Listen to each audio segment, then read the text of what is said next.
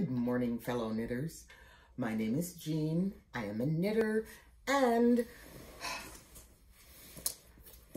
I'm just about done with the typing. Yay! There's a couple of things I have to comment about my project, if you're in Canada. I'm not, by the way. And oh, thank goodness, I decided that there were two things that were not working with my charting. Number one, the knitter's graph paper is actually too small for me to see comfortably.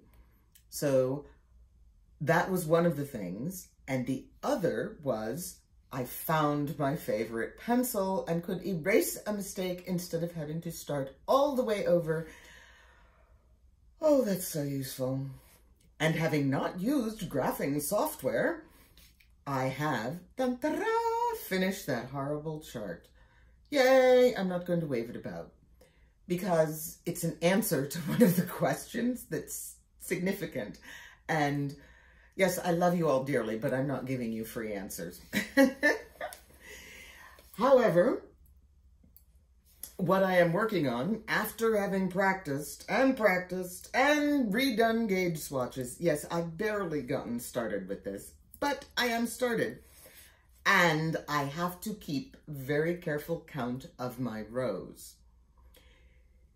Being distracted's not a good thing here. You have to keep count of your rows. Now what I'm going to do is I'm going to show you a counting chain. I love this thing. It has its setbacks. You do have to get used to it, but you can find them with all these fancy numbers and doodads and beads and things that hook on them. But I went to Lassis in Berkeley, and the counting chain that I received from Lassis at a modest price. Here we have information, Lassis. They've sold needlework supplies for about as long as I have ever known about Lassis, way back in the 80s, I think. It used to be you had to get a physical paper catalog to order, but they got over that. Now, here we have one end of my counting chain, which has a gold ring on it, and then it has a number of metal black rings, and then it ends with another gold, all gold rings. The directions are quite simple. The 9 gold rings represent single units, 1 through 9. The 9 black rings are units of 10, 10 through 90. The single bottom gold ring is 100. Okay. There. Or 0. So, gold rings are the ones I work with most often. This particular counting chain is good up to about a size 4 knitting needle. I, in a fit of I don't know what, made a tiny one by just putting together a bunch of jump rings with the 9 gold and the 10 black and the 1 extra gold. The problem with that is that the joins are a little rough and tend to snag.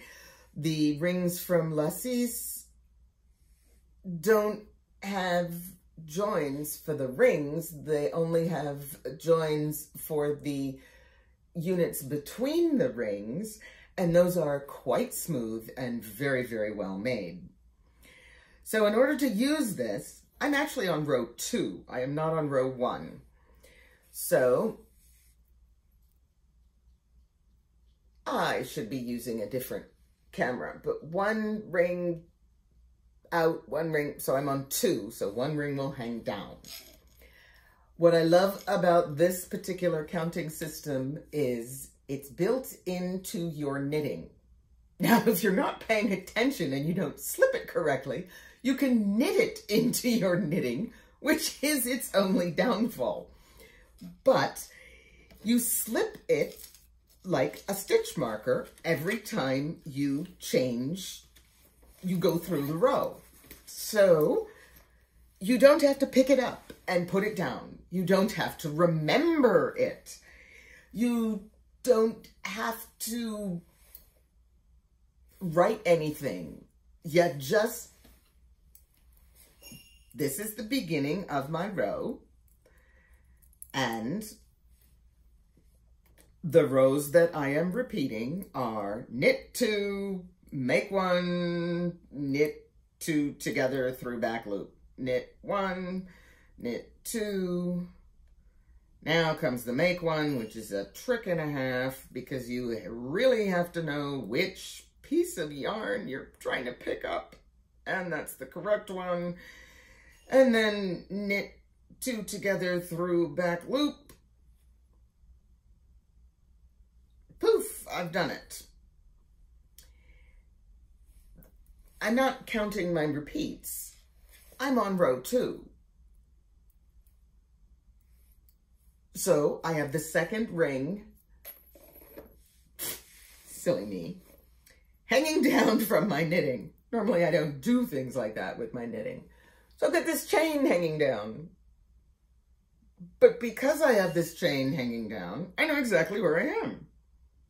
So then I knit 2.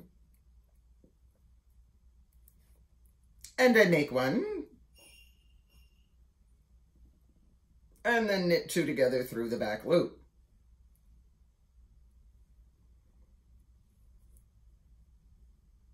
Ta-da! That's all I have to do. When I get to the next round, I slip to the next ring and I know I'm on row 3. I do not have to pick anything up. I don't have to put anything down. I just know where I am. Now for this particular pattern, I'm only going through rows 1 through 4 multiple times, changing colors. So I don't have to worry about 14. But say I get to the end of the 9 gold and then I pick up 1 of the silver, that's 10. And then I do 11 by picking up a gold and that 1 silver, which makes 11. Then I move to gold 2 and the same silver, which makes 12. I love this system. I love this system. I love this system. Unlike markers that sit at the end of a knitting needle, which won't work for a person who uses double-pointed needles, or ring counters, or clicky counters, or any other kind of counter. When you get to the end of the row, you have to stop and remember to do something. You don't have to remember with a chain row counter because it sits there in your knitting and says, bingo, yoo-hoo, here it is, the end of a row. And you must then say, oh, here I am at my row counter. I'm at the end of a row. Let me boop, pick up the next one and keep knitting. And you can even just pick up the next one and keep knitting. You don't stack up 9 rings on your needle. You drop one off and pick the other up. But you can do it. The most you ever have is 2. Till you get to 199, and then you have to like pay attention. But anytime you have to do 200 rows of something and count it, something's not right. You should be measuring, not counting.